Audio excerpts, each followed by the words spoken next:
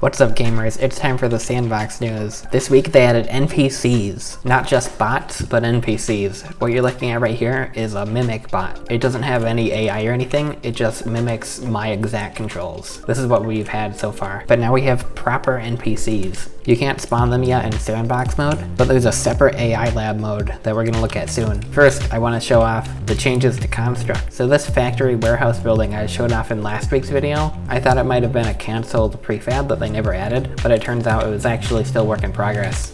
Here it is in the actual game now. It's still work in progress, obviously, but it's very cool. Oh, here we have the staircase prefabs. I wonder if these are in hammer now. They should be. Can I break this glass? I don't think so. No. So it looks like this is going to be replacing an old garage building that was here before. What's in it? There aren't any rooms in it yet. Is there anything back here? There's nothing back here either. They've also tweaked the road a bit and made it line up with the warehouse. Oh look, it's a dumpster.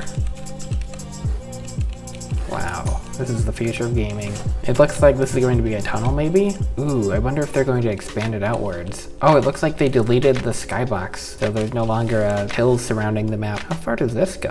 The visibility isn't very accurate out here. Oh. I wonder what this is supposed to be. Well, we'll find out in the future. Now let's look at the AI lab game mode. So it looks like the NPC game mode isn't working right now. Fortunately, I already have some footage recorded of it. So basically, you can spawn in NPCs and then you can tell them where to go and they'll navigate to it. It's just a very simple NPC nav mesh test. They don't interact with props very well right now. That'll get sorted out later. Here I have another video that I recorded. Wow. This is so realistic. It's like I'm actually a scientist. Do keep in mind this is very early, work in progress. It's subject to change, and you can even make your own custom NPC models if you want.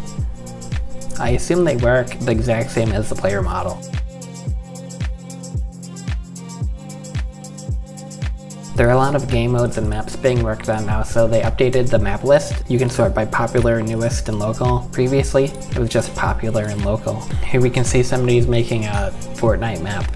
Wow, I wonder which one is the oldest map. Oh, it's Flatgrass, followed by my Flatgrass Cool. Also, they started working on an RTS Gamemode. If you don't know what an RTS is, it stands for Real Time Strategy. So basically, you build buildings, and then you build units, and then you have wars with other players. Currently, they don't have anything coded, they just have a camera coded, and a couple placeholder models. This one is the headquarters, this is where your main base of operations is. This one is the brewery, I think it's where you get your resources, or your money.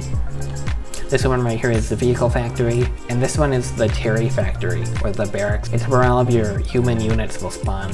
This one is called the Watchtower. I don't know the purpose of it. It might be where you research everything. If you've played games like StarCraft or Company of Heroes, which I was actually playing earlier today, then I'm sure you're very familiar with RTSs. Personally, I'm very excited for this. Maybe not specifically for whatever game mode they make, but I've been wanting to make an RTS FPS hybrid game for a very long time. There's this game Empire's mod, which I absolutely love. I've actually made maps for this game. Unfortunately, it's too confusing for new players. You actually have to learn hidden hotkeys in order to be able to play the game. So there's no players that play it anymore. The games only happen on the weekends, but this game is actually so much fun. I'm so excited because I can use Facepunch's base game mode to make something similar in Sandbox. Another thing you might notice is the HUD was changed for the Sandbox game mode. It's kind of hard to tell, but my inventory on the bottom is slightly different, and it looks like they removed the blood icon from by my health. This map is Willow's swimming pool. It's got water in it. Now I'm in the deathmatch mode to show off the new animations that were added. Looks like they added a reload animation. And oh, there's no SMG reload animation, just for the pistol. How about for the crossbow? Oh, it looks like, I think that was the pistol reload animation. Let's see if I can find a shotgun. Here it is. Is there a reload animation for this? Kind of. It's all work in progress. What's not work in progress though is this video. It's actually over. So like, comment, and subscribe. Come back next week for more Sandbox news. Or come back later in the week for a different, not news video.